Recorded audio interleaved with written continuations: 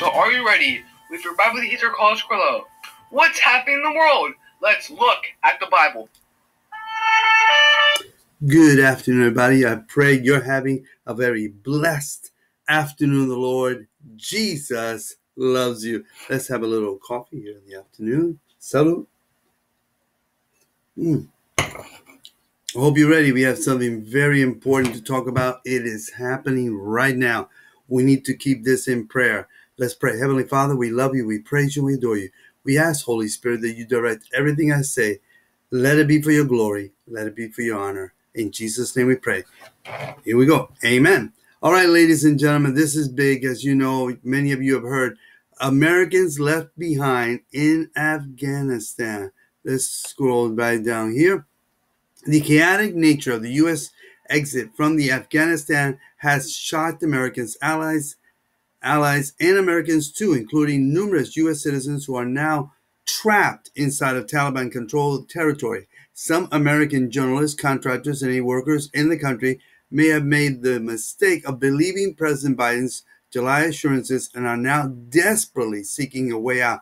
Now, this Washington Post columnist Josh Rogan writes, as the situation on the ground in Afghanistan's capital continues to deteriorate, thousands. Now they believe that 10 to 15,000 Americans are stuck. Some would say they were kept hostage, but they're there. They're stuck. Okay, let's go hear some news from MS. This is CNBC. Let's hear. Country immediately, any way you can.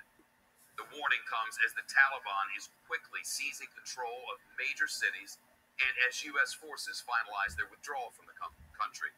So far, the militant group has taken at least 5 provincial capitals since Friday, and it dealt a major blow to government forces today when a prominent pro-government commander switched sides and handed over. It is a mess. Now, that was a week ago, and after that, they have taken over, and the majority of Americans, about 10 to 15,000, are still stuck there. Let's listen some more.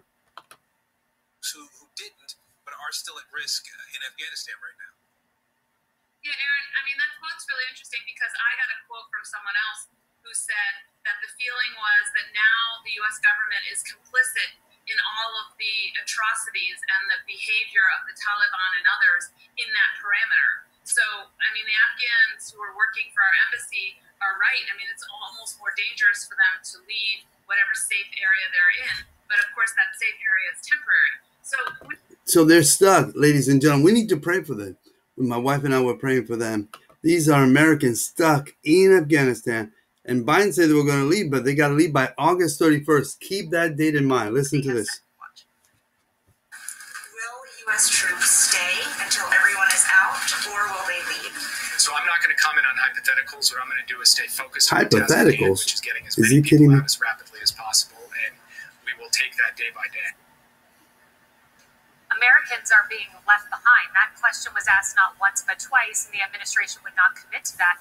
Underscoring what Shannon said a little bit further, Sarah Cook from CBS News has a note that went out from the State Department to U.S. citizens in Afghanistan. It says exactly what Shannon said, but to read it in full, it says, to American citizens, thank you for registering your request to be evacuated from Afghanistan. The U.S. Embassy in Afghanistan has confirmed that an undefined number of U.S. government-provided flights will begin soon. Please make your way to Hamid Karzai International Airport at this time.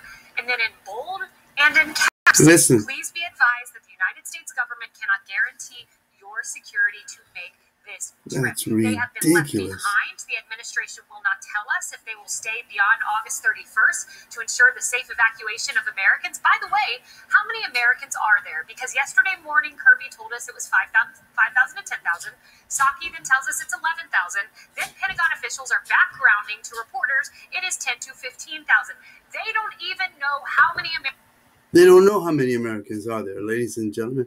But whatever they are, they need to be taken out, brought home in the name of the Lord. Let me read you here. Proverbs 29, verse 2. When the righteous are in authority, the people rejoice. But when the wicked bears rule, the people mourn. People are mourning. People are upset. Please pray for the people there in Afghanistan. Live for Jesus and come to the Lord Jesus Christ.